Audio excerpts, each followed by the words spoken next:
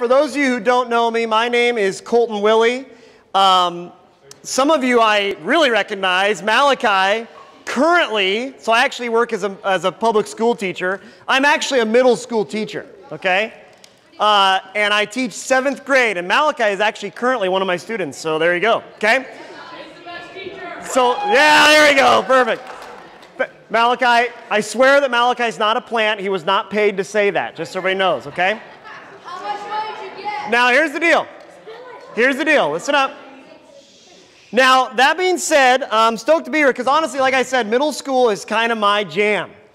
Okay, I've been a middle school teacher for 7 years, and in my time as a middle school teacher, I've been fortunate enough to pick up on some middle school lingo, and I'm going to test that middle school lingo with you. I'm curious, how many of you have ever been, sus? Who's ever been sus before? Who knows what I'm talking about here? Among Us. Who's played Among Us? All right. So point proven. That's pretty common with middle schoolers. This is pretty old school, so forgive me. Who in here has ever been a Fortniter? Yes! Now here's the deal. As a teacher, I've figured out that middle school goes in trends. Fortnite was like the coolest thing as sliced bread 3 years ago. And now my middle schoolers come in and they're like, Fortnite is dead. Okay? No. Maybe it is, maybe it's not. It's not. How many in the last week have said, bruh? Who's ever done that? Yeah, you know it's true. You know you do it every day. You know how many times I'll be up there, Malachi's probably done it, but he's probably better at hiding it. I'll be sitting there teaching, I'll say, and today's homework is, and you can just see it, bruh. Kind of like that, right? Who in here has seen a meme in the last week? All right.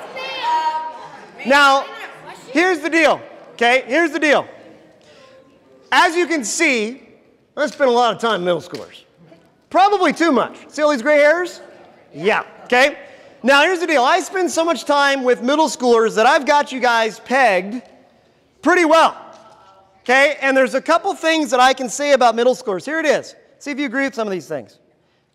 This time, middle school, is a time of transition. Transition meaning change, okay? More homework. Yeah, okay. More sports. Okay? Trying to slowly wiggle away from your parents. Hormones. Pimples. And overall, more freedom, okay? In every sense, you guys are a good crowd. We're going to enjoy this, okay? In every sense, middle school is ultimately where boys become men. Men. I try to find the manliest picture possible, okay? Now, in every sense,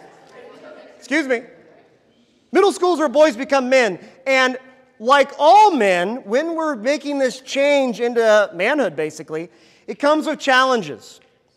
With every new freedom, which you're gaining a lot of them in this life right now, come opportunities to go closer to our Lord Jesus Christ, right? You have more opportunities to do that, okay? But there are also great dangers in this time. And dangers that if you're not careful can completely stunt your walk with God.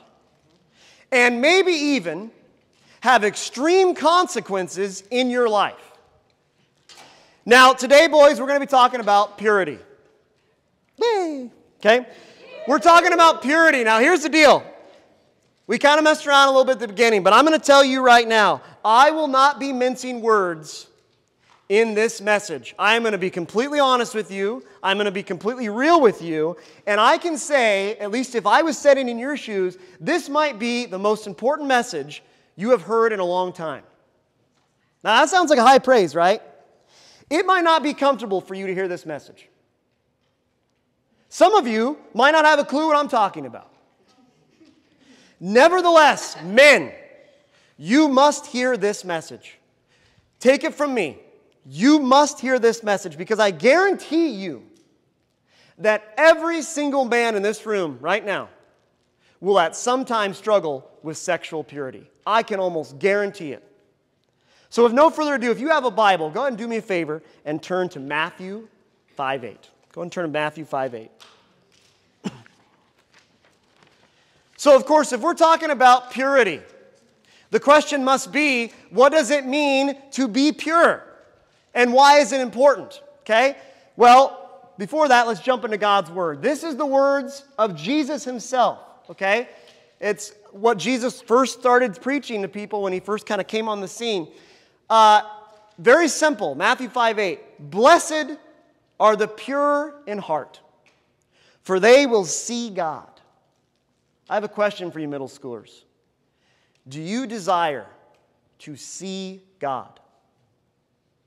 I hope so.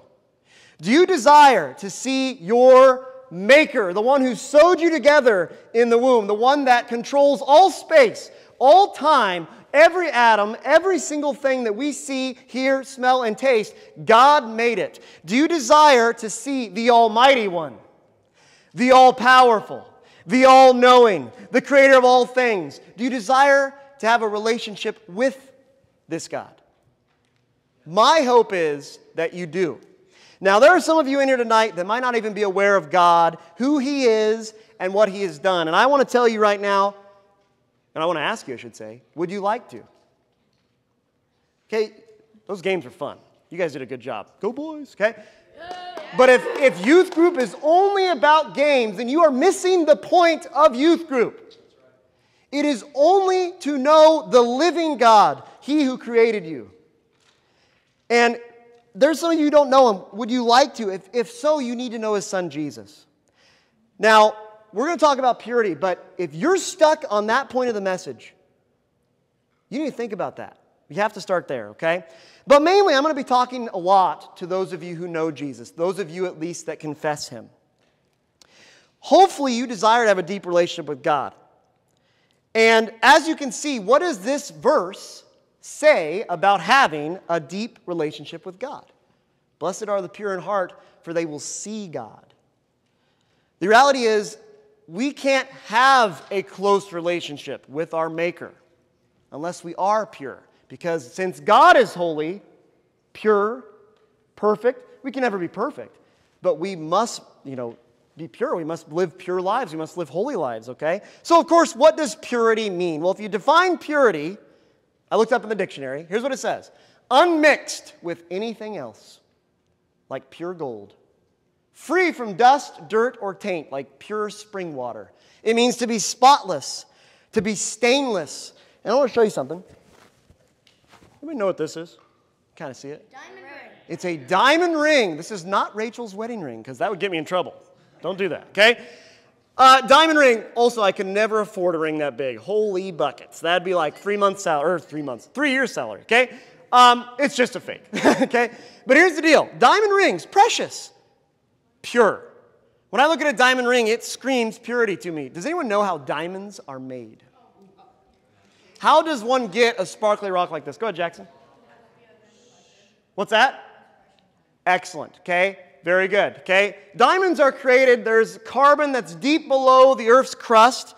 And over time, that carbon is smashed constantly, extreme pressure, until it forms a diamond, okay? Diamonds, before they can ever go on a ring and look beautiful and pure, they must go through a process, a molding. By definition, nothing is pure unless it's been tried and tested. That goes for you too. That's true for you too. Nothing is pure unless it's been through the process that makes it pure, okay? Here's another verse for you. This is 1 Thessalonians chapter 4, verses 3 through 5. Here it is. It is God's will that you should be sanctified. Anyone know what sanctified means? Want to tell me what that might mean? Anyone know? Go ahead. Excellent. That's the actual meaning, right? Set apart. Sanctified means that when we believe in Jesus, over the course of our life, we never are perfect, but God makes us more like Jesus. He sanctifies us. He sets us apart, which means our lives are going to change. They're not going to stay the same. Very good. Okay, now when I look at this verse, so sanctified, that you should avoid sexual immorality, that each of you should learn to control your own body in a way that is holy and honorable, not in passionate lust like the pagans who don't know God. There's 3 observations I can make about sexual purity in this passage. First of all, uncontrollable lust, the inability to control how we look at girls. That's not the sign of a Christian. That's a sign of someone who doesn't know God. Not in passionate lust like the pagans who don't know God. So if we have this uncontrollable lust and we don't care about it, we just do it anyways, that's what non-believers do. Sexual immorality is a blemish, okay? Each of you should learn to control your own body in a way that's holy and honorable, okay? We need to avoid sexual immorality. If we're talking about purity, okay, this diamond ring, if there was a little spot in it, Rachel probably wouldn't like it as much, okay? Now, Rachel, luckily, she probably wouldn't care, but ultimately, there's going to be a blemish on the ring, okay? That is what sexual sin is, a blemish on our purity. And finally, if it isn't enough, it is the Lord's will that we fight against this blemish. So God desires me, He desires you to be pure in order to be in fellowship with Him. Doesn't mean that you're going to be perfect, but if you want to be close to God, you want to have a deep, lasting, healthy relationship with the Lord, we must be pure. But you guys, I mean, come on. You're pure enough, right? You're not actively approaching girls. You're maybe not doing, sexual things. You might be aware of some kids who are, but you're not, right? You're good. Wrong. Dead wrong. So what I want to talk about before we jump into the next couple messages is I want to talk about my own story a little bit, okay? Now, see, the reason why I am honored to be here talking with you guys about sexual purity is because in my own testimony and how I came to know Christ, it is a central part. I have struggled with sexual purity for my entire life. Okay? And I want to give you encouragement in God's Word through Jesus, okay? So let's define it. What does it mean to be sexually immoral? Well, I'll just tell you my story. When I was a boy, maybe you can relate to this, some of you, I knew girls in my class, and they were just friends, right? Just hung out with them.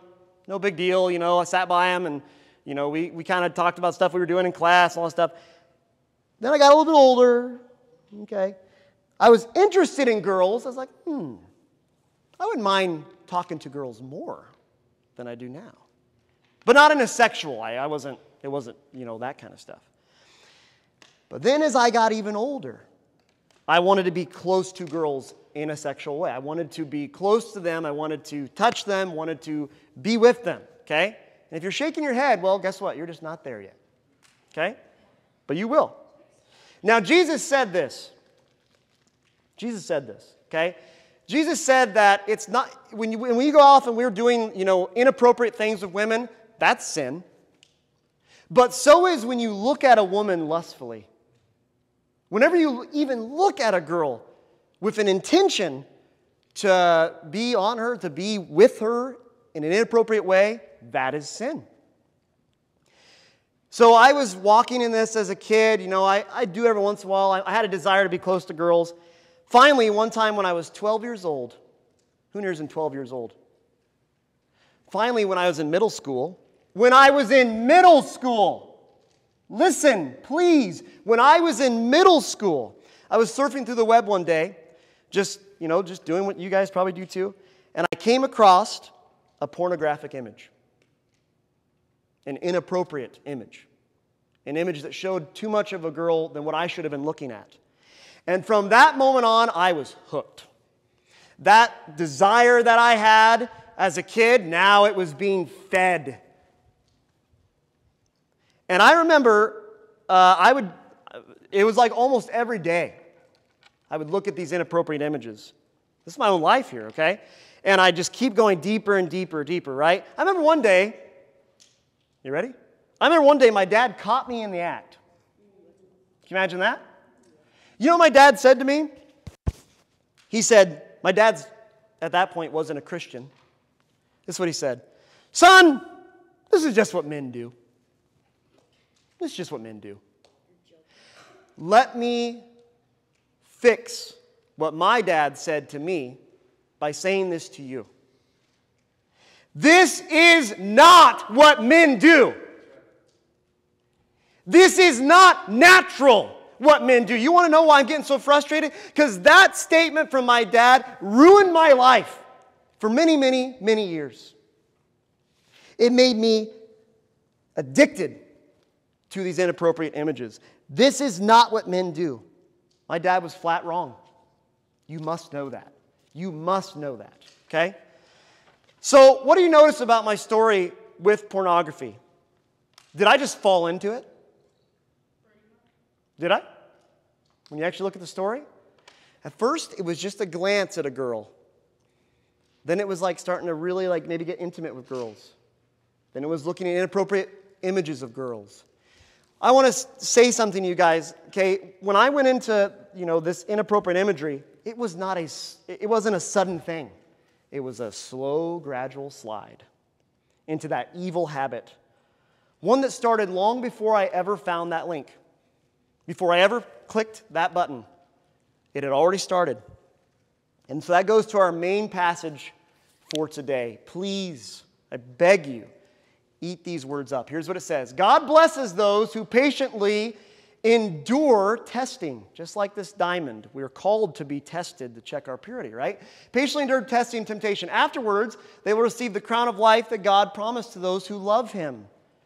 When we go against our sexual tendencies and these desires for girls, that's showing God you love Him, right? As we continue, and remember, when you are being tempted, do not say, God is tempting me. God is never tempted to do wrong, and He never tempts anyone else. Now listen. Here's the heavy hitter. Temptation comes from our own desires, which entice us and drag us away. These desires give birth to sinful actions. And when sin is allowed to grow, it gives birth to, say it, death. Death. Death. We live in a culture today, guys, where we don't think that way, okay? And do you see it? Is there a slide in this verse? A slide into sin, do you see it? Starts off in my mind, goes into an action, goes into death. Sexual impurity doesn't just happen, okay? It's something we have to fight about. We have to fight it at the very source, okay? Who in here, I'm just curious real quick, who in here has ever fallen and got a cut on their body? Who's ever had that happen? Wow, okay. You guys need to be more careful, okay? Careful here, okay? I'm going to go see the nurse afterwards, okay?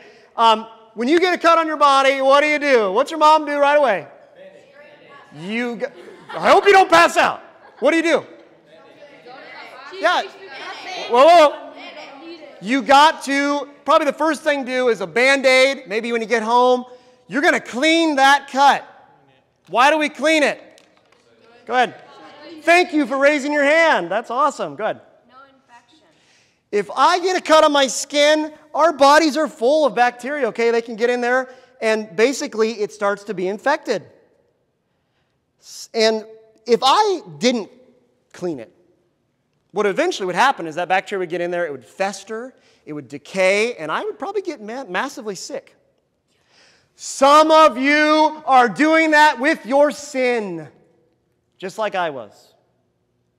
You're letting it fester, just like an open, decaying wound. So, but death, Colton, come on. Well, that's what God says. But let me go a little deeper here. Let me give you some statistics. Malachi knows I love statistics, okay? My students are like, oh. Okay, 47% of families in the United States, so half of every family, report that pornography, inappropriate images of women and men looking at them, is a problem in their home. Half of every single American home says that looking at these images is bad. 56%, so another half, of American divorces. You guys probably know, maybe you've struggled with divorce. Maybe that's happened in your life. Maybe you know friends that have struggled. It's a terrible thing. 56% of American divorces involve someone watching pornography. 70% of Christian youth pastors, think about Pastor Jared over here, report that they have led at least one teen, or they've had at least one teen come to them about pornography in the last 12 months. Right now, the last couple months, we've been talking about COVID, right? Wear a mask, get your vaccine, all that stuff, okay? It's a pandemic, it's an epidemic, all that stuff. This is a worse pandemic.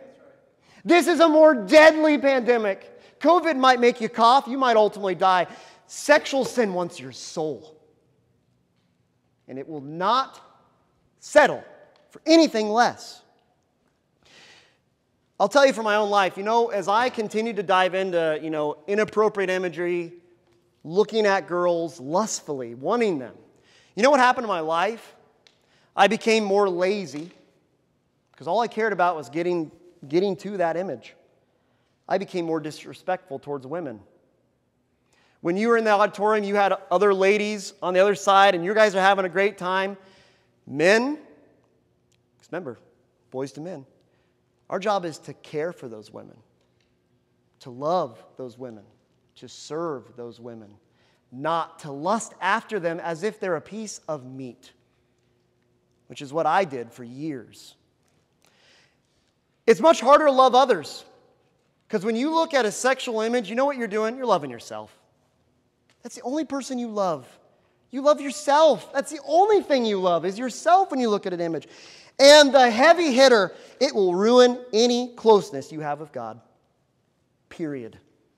You can come to youth group 1,000 times, but if you're still living in that impurity of sexual sin, you can't grow a relationship with God. I know because I've lived it. So where does this slide start? Look at the text. Where does the slide start? Temptation comes from our own desires, which entice us and draw us away. Temptation, that's talking about your head, your thoughts, okay? This slide down to death starts in our minds. When I first glance at a girl, I have an opportunity to say no.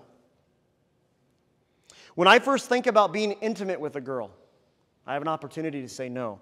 When I think about images from a movie, video game, or website that it depicts women in an inappropriate way, I can say no to that. Guys, this is the testing that makes you pure. You will be tested in this. I guarantee it. How are you doing in your test? Are you letting your wound fester? So we're talking about battle here. Oh, who likes battle? Who likes that kind of stuff? Yeah, man. Okay? We're doing battle in our brains. It's the most important battle that you'll ever fight. So the question is, what do we do to win this battle? Against those images, against those thoughts, against those feelings towards girls. How do we win this? Well, first of all, you have to take up the sword of God's Word. You have to take up the sword of God's Word, okay? If you go into a battle, I'm a nerd, so bear with me. I'm also a history teacher. If you go into battle without a sword, what's going to happen to you? You're going to die. You're going to die, okay? Many of you are doing that. Or worse off, you're going into the battle with a wooden sword that's useless. What is this sword I'm talking about? It's this. The Bible literally calls itself a sword. Hebrews chapter 4, I believe. Sharper than a double-edged blade, right? This is Psalm 119:9. How can a young person stay pure? By obeying your word. What weapon are you taking into battle? Are you taking in Snapchat? Are you taking in TikTok? You taking in YouTube? Who's ever heard this saying, you are what you eat? Yeah. You are what you eat. Yep, that's a pretty big truth. Rachel and I right now are trying to do a diet. Rachel's been doing a very good job. I've been doing terrible. Good job. Terrible. Good job. Okay, thank you. Now, here's the good news. Rachel keeps me accountable, but she's definitely doing better, okay? Now, why do we do diets? Well, because we are what you eat. If I eat potato chips, ice cream, and candy, and I want to be more active, more physically fit, ain't going to happen, because what you put into your body is not adequate, it's not good enough to support your active lifestyle. In much the same way, what you think about is what you spend the most time doing. What you think about is what you spend the most time doing, okay? Don't believe me? Okay, with Snapchat, TikTok, and YouTube, how often in those things are maybe women dressed inappropriately? How often in those things could that lead you down that slide of sexual sin? If temptation comes from our own desires, guys, we have to be willing to feed our brain with truth, not junk. Okay, you got to replace that stuff with the Word. Now, that stuff's okay if your parents allow it and everything, it's fine. But what are you spending your most time on? That's going to make a big difference on what you think about and who you think about, okay? How often are you God's Word? Are you reading God's Word? Are you filling up your head with truth and not trash? Second application, don't charge into battle. Don't charge into danger. North Polk Middle School, we every once in a while, back before COVID, we did these little activities at the end of the school day, basically. One of them was dodgeball. Who loves dodgeball? Oh, yeah. Dodgeball day. I love dodgeball. So we had a game, basically, where it was, it was every homeroom, basically. We call them Comet Times. They would all have their own teams. This was a couple years ago. Every team played. The final team got to play against the teachers. They're going down, okay? Or at least I thought. And I went into that game with the teachers against the students, and I was getting stretched. I think I had my tie on my head and just stupid things. I remember I grabbed the first dodgeball I saw, and I just sprinted at the other team. Ah! Like battle cry, like these guys. What do you think happened to me? I got out immediately. I was probably in that game for 10 seconds. What does God say about our sin? What does it say about us? Here's what it says. Run from sexual sin. Run away. No other sin clearly affects the body as this one does. For sexual immorality is a sin against your own body. Our body's a gift from God. When you sexually sin, you're literally polluting that gift, okay? But look what it says, that top one. Run from sexual sin. Run from it. Now, what do I mean by that? Some of you are doing what I did in the dodgeball game. You're just charging headlong in the battle with no sword, much less. You see a pretty girl, you take a little look. You already lost the battle. You've already lost at that point, okay? You're setting yourself up for failure. You see a link on a website, you click it. That battle's lost, okay? You do one more swipe on your phone, okay? Guys, if we put ourselves in situations where we're more likely to think that about girls, you probably will. Don't put yourself in situations where you're more likely to fall into this. Okay? Another one. When I think of this, I always think of the second glance rule. This is weird, but you're going to have to deal with it, okay? Sometimes, I'll see a pretty girl or and I'm married, guys. I still struggle with it, okay? I'll see a pretty girl and well, she's pretty. You know what I say? I literally say, "Begone, Satan." I legitimately say that. Can you say it with me? "Begone, Satan." Sounds pretty cool, okay? Now, here's the deal, okay? That sounds really silly and dumb, but you know what that does? That's where that thought's coming from. It's coming from the enemy, okay? Satan, the enemy of God and his people, you guys, he wants us to take that second look. He wants us to click on the link. You have to fight it right away, immediately, okay?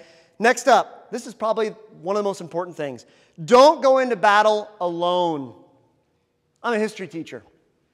The ancient Greeks, when they fought in a formation called the phalanx. Giant spears, and they'd be shoulder to shoulder with these huge shields. And it could withstand any charge. It could withstand any force for thousands of years. That's the way Alexander the Great conquered the world, for the most part. A lot of you You need to take up your shield. You need to stand by your brothers more. Now, what do I mean by that? Look at what it says up here, Proverbs 28:13. People who conceal their sin will not prosper, but if they confess and turn from them, they will receive mercy. So what do I mean by that? Okay? You're sitting here right now, listen to this message, and you know that you struggle with this. But you refuse to tell anybody. What does the verse say? You won't prosper. You can't win that battle. You're not strong enough. I'm not strong enough. Okay? Men, when it comes to sexual purity, looking at girls inappropriately, we need teammates to come alongside us and protect us against the lies that enter this brain, okay? I myself struggled, like I said, with pornography for most of my life when I first watched it. You know when it started getting better? When I started being honest about it. I didn't hide it. Even, maybe it's not pornography with you. Maybe you just struggle to look at girls. Or maybe you're just not really sure how to think about girls. Talk to somebody else. Talk to another man. You're not meant to do it by yourself. God doesn't desire that for you. Talk to someone else. I know it's embarrassing. I know it's awkward. Middle school's all about being awkward, right? Isn't your soul worth it? Is your soul worth it? Is it? Because if it's so, you'd be willing to tell somebody. When I was willing to tell somebody, that's when God started to do a work in my heart. He started to take some of this away, okay? The last one, and the most important one, you must truly, deeply believe the gospel. You must believe the gospel if you're going to win this battle, okay? We talked about blessed are those who are pure of heart, for they will see God. Do you desire to see God? Yeah. Do you desire to know God? Yeah. Then you got to know His Son. Jesus said, I am the way, the truth, and the life. None may come to the Father except through me. Okay? Now, where am I going with this, okay? Will anyone in here, myself included, ever be perfectly pure? No, very good. Nice job. Yeah. It's not possible. We'll never be perfectly pure. We will someday, when we die and we go to heaven, if we know Jesus. But here's the deal. You know, we're always going to screw up. Some of you will still look at girls, even when you're not supposed to, and then you can confess and go to your brothers and talk about it, get in God's Word. That's awesome. Keep doing that, okay? You can read your Bible 1,000,000 times, but you'll never be perfectly pure. You can run from sin, and another sin will find you. If not sexual sin, then anger, jealousy, greed. We still need a lot of work, don't we? All of us. You can confess all your sins hundreds of times, but confession by itself, just saying, oh yeah, I screwed up. Sorry.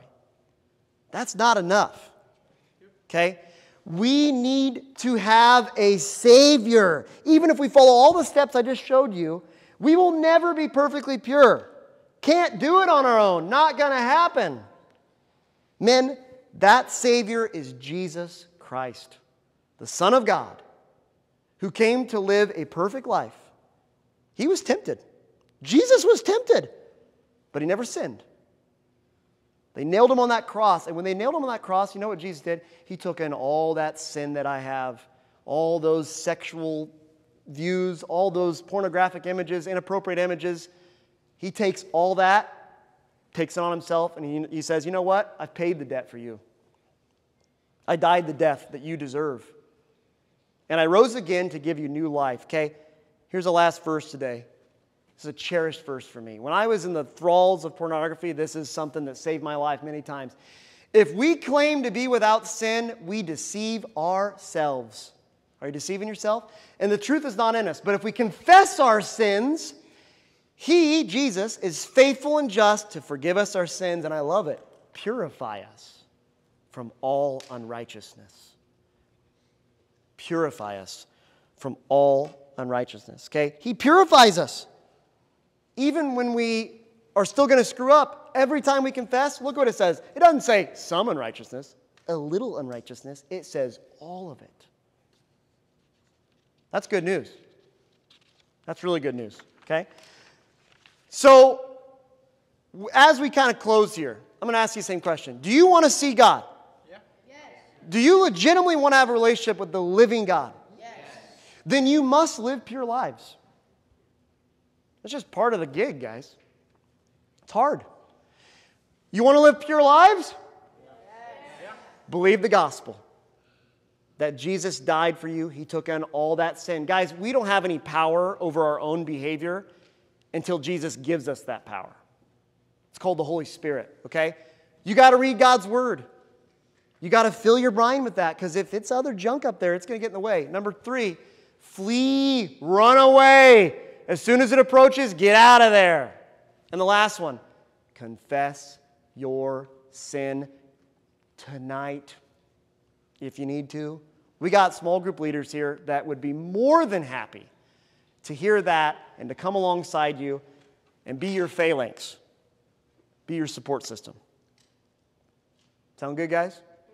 All right, let's pray.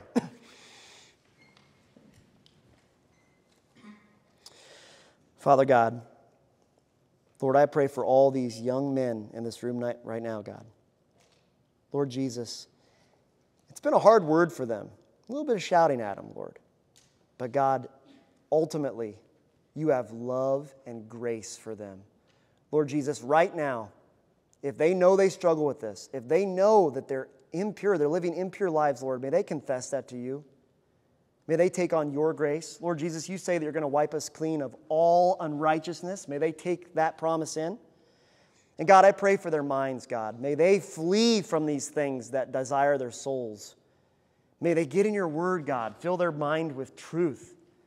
And may they confess it to brothers and come alongside them. Thank you, Lord, for just giving us your word. Walk with us, God. Just build us up in your grace and truth. We ask this all in Jesus' name. Amen. Nice job, fellas.